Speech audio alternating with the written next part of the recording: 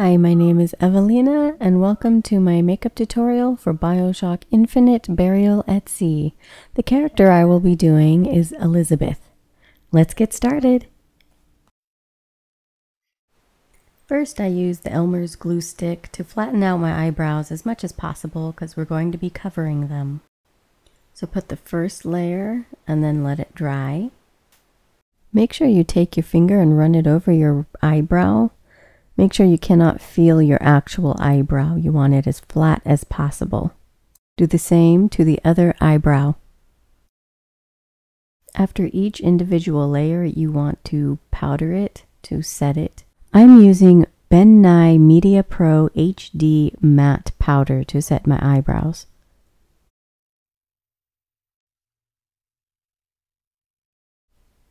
Use a big fluffy brush to brush off any excess powder that may be on your face. Next, I used Ben Nye Starluxe Foundation over the eyebrow area.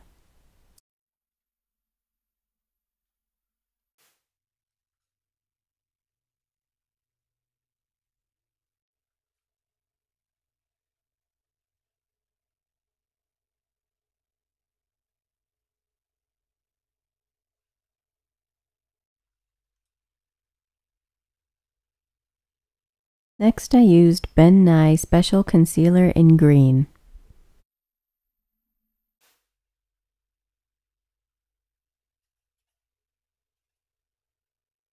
Next, use a foundation closest to your skin tone.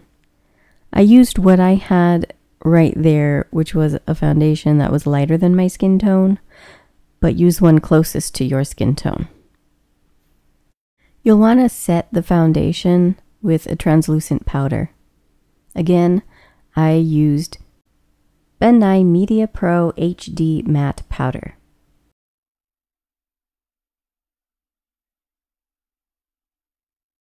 Using the Glam Shadow Pressed Color Palette by Ben Nye, I used black and marked out the beginning, the arch, and the end of the eyebrows, and then filling them in with a small angled brush in small strokes.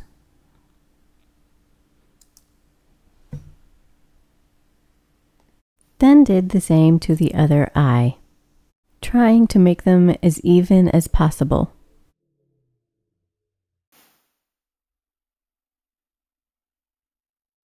Next, using Glam Shadow Pressed Color Palette by Ben Nye, I layered Eggplant, Twilight Blue, and Black on the eyelid.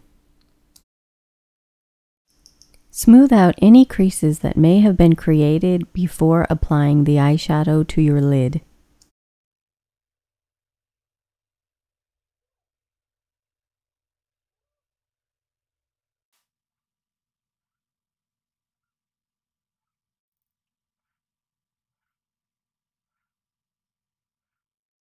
Using your foundation brush, clean up any fallout.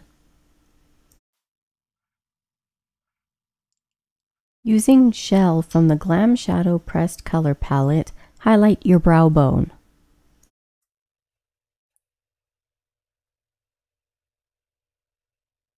Using black from the Glam Shadow Pressed Color Palette by Ben Nye, I lined my eyes. Next, I used Fleet Street Drying Blood in Fresh and a stipple sponge. Poured just a little bit of the blood into the cap, dipped the stipple sponge in the cap, and brushed the stipple sponge across my cheek on various areas of my face. Now I did this backwards.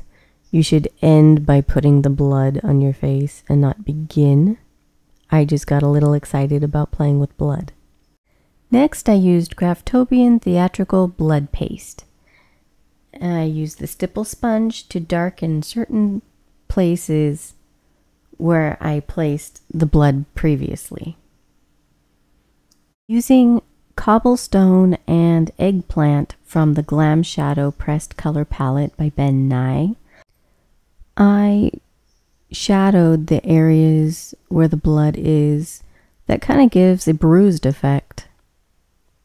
When using this palette, use very little of the shadows. It is a very pigmented palette and it's easy to overdo the color.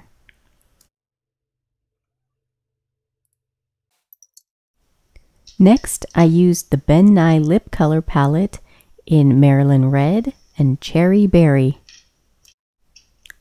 With a very precise lip brush, I lined my lips a little outside of my natural lip line. You can also do this with a lip liner. I just did not have one on me right there.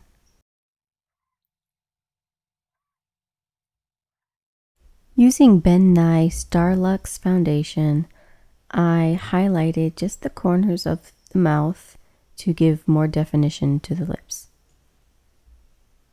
Don't forget to blend the foundation into your skin, otherwise you might just look like you ate one of those powdered sugar donuts.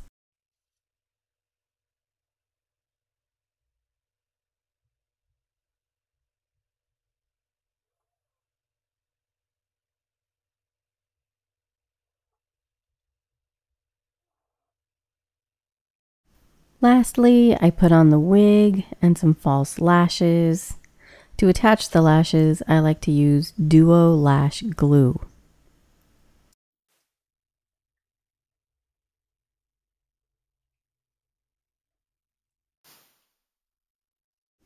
And there you have it, Elizabeth from BioShock Infinite Burial at Sea.